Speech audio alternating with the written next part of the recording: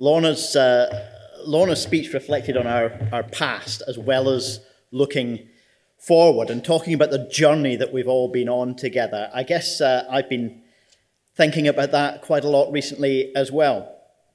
My journey started when I was taken along to Green Party branch meetings as a child, back when my mum was an activist and a candidate.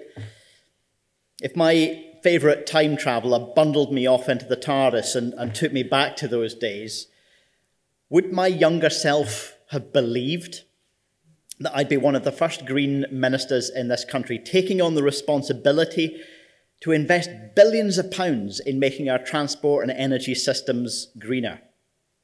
I just don't know. Or maybe the TARDIS would have dropped me off back in the 90s when I first moved to Glasgow. I had a low-paid temping job and a landlord who wouldn't give me a contract. That ended with him turning up with a bunch of guys to start removing furniture and fixtures and fittings from the flat and turfing me out. Sadly, today, landlords like that do still exist. I'd love to go back in time and tell my younger self, Patrick, one day you'll be the Minister for Tenants' Rights and you'll be able to stop this. You'll establish a new deal for tenants.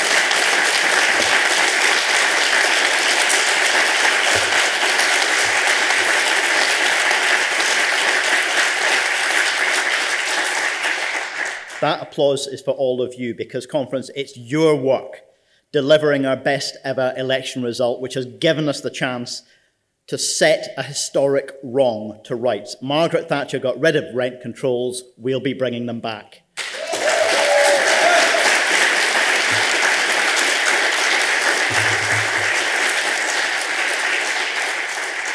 We are on a journey, though, because, conference, although we've been talking for decades about a just transition, about equality and human rights, and about a well-being economy, the rest of the country is now catching up. The extraordinary challenges of the last 18 months have shone a light on a broken economy and a failed social fabric, all while the climate crisis has become more and more visible. The frustration that we feel at the lack of past progress on those things can now be channeled into action. On the streets and the doorsteps, our work creates an urgent call for change, just as we've always done for nearly 50 years of our movement's history, 30 of our own party's history. In Parliament, we're bringing constructive challenge into politics and providing a voice for the communities we represent, just as we've done since 1999. And now, in government, we're now turning rhetoric into action. Now more than ever, thanks to the hard work of our members and campaigners, the Scottish Greens are working for Scotland. And now more than ever, Scotland needs us. It's the most disadvantaged people in our communities who felt the impact of the pandemic most keenly. And that's why we're putting inequality at the heart of the recovery strategy. Only this week, there were major announcements that show Green leadership. First, as Lorna mentioned, this week, workers in social care got a pay rise, a key part of the cooperation deal. It takes them above the living wage and matches for the first time the pay of people working in the NHS. Throughout the pandemic, we have championed higher pay in this sector because these workers have been on the front line and deserve to be valued. We made it a shared priority, made quick progress, but make no mistake, this is just the first step toward giving care work the value it deserves. Because we must.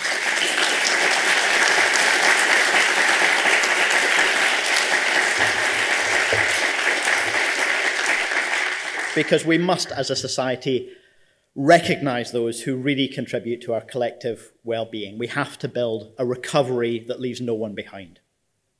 The policy programme that we've secured will last throughout this term of Parliament. Some of it will be delivered quickly, and some will take longer. But both Lorna and I have already been extremely busy working on our priorities, and we've already made progress. For example, this week, as Minister for Zero Carbon Buildings, I announced the first allocations of at least £1.8 billion of investment toward funding the energy transformation that we need. We're doubling the funding for upgrading public sector buildings like hospitals and schools to £200 million, lowering their carbon footprint. And we're also doubling the funding for upgrading social housing to £200 million as well, making it warmer and cheaper to run, like the tower blocks that I visited in Springburn this week, where banks of heat pumps now give warmth and a 60% cut in bills to hundreds of households. This support for people to switch from expensive gas boilers to sustainable alternatives could not be more urgent at a time when the spike in fossil fuel prices will be pushing more and more people into fuel poverty. It's clear this is an investment our whole society must make. And it's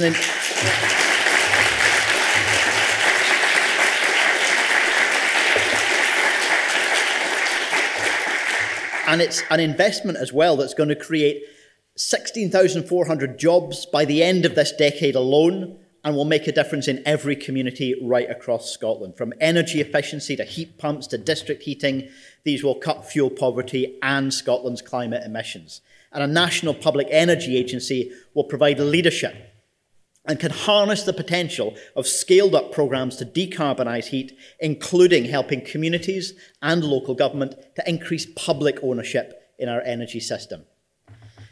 Conference, I know that you will be impatient for change. You understand the urgency, and so do I. We're only just getting started. As Lorna described, we've got so much more coming to create jobs, progress equality, and to restore and protect our environment in the years to come. Our shared programme in government is about creating a green recovery from the pandemic that tackles the climate and nature emergency. So as well as action on warm homes, we're also going to be transforming Scotland's transport systems. We'll step up the electrification of the network, helped by the £5 billion of investment that we'll deliver for Scotland's railways. And ScotRail itself is coming back into public ownership just in time for our Fair Fares review, which will set out how we can most effectively cut the cost of public transport across the country.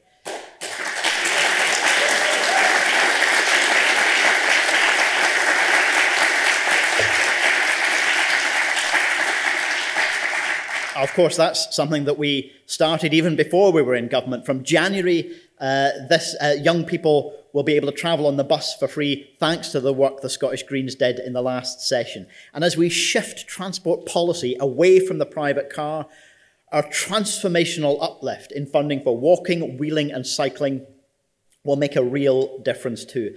Scotland has seen a depressing return to traffic congestion and pollution as people get back to work. But we can tackle this by cutting the need for travel with 20-minute neighbourhoods, making sure public transport is available, reliable and affordable everywhere, and making walking and cycling the safe and easy choice for everyone. And we're going to do just that. In government, the Scottish Greens will be shifting investment away from building ever more space for cars and instead achieving a huge increase in active travel infrastructure. And that ambition doesn't only apply to cities either. In my first month in the job, I had the pleasure of opening the new Bowline active travel project at Bowling Harbour in Western Bartonshire. Its completion not only means that walking, wheeling and cycling on the Glasgow to Loch Lomond route will be protected from a busy road, the community will also see social and economic benefit from putting a piece of neglected built heritage back to good use. We can deliver so many more of these transformational projects, and that's why we've committed to investing at least £320 million, or 10% of the total annual transport budget, on active travel by 24-25. That's almost triple what it is today.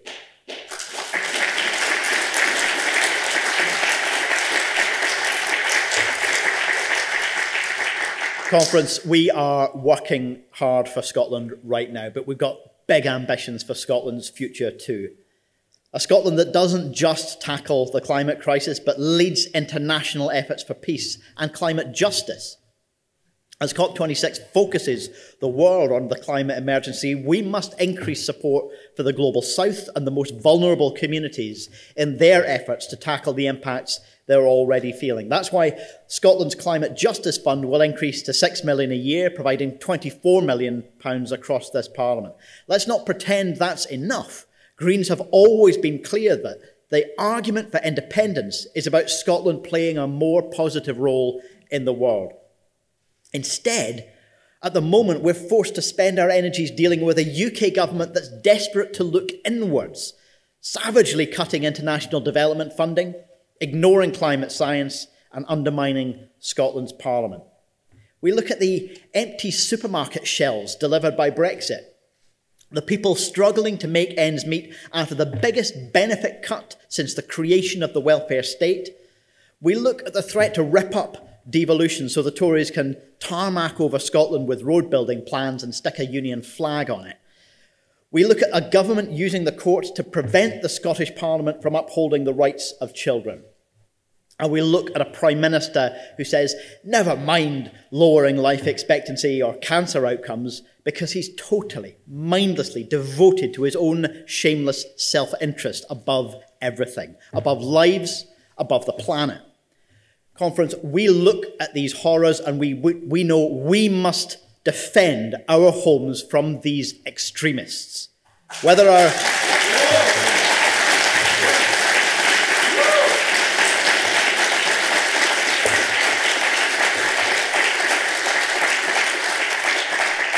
And that's true whether our home means our planet, our country, or the roof over their heads. There's hardly anything more important than home.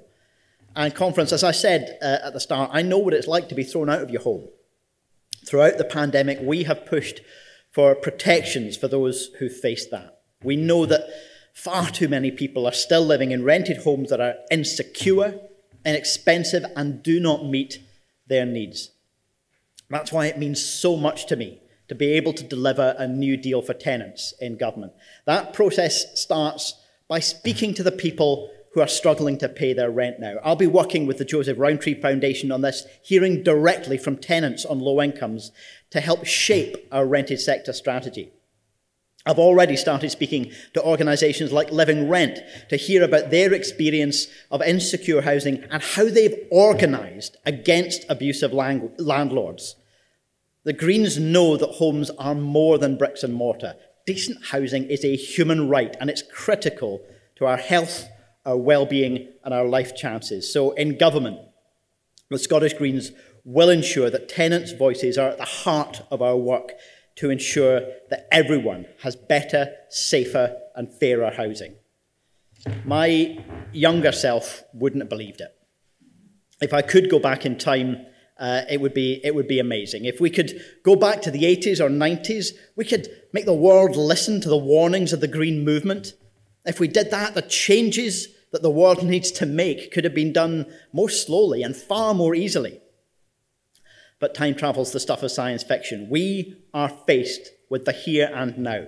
And in this moment, we have a short window of opportunity to make the changes that have been put off for far too long. Those changes must be fair, but they must also be fast as the science demands. If we want a chance of a decent future, the Greens are exactly where we need to be, in government, building a sustainable, greener, fairer future together. So, Conference, our journey has only just begun. Thank you very much.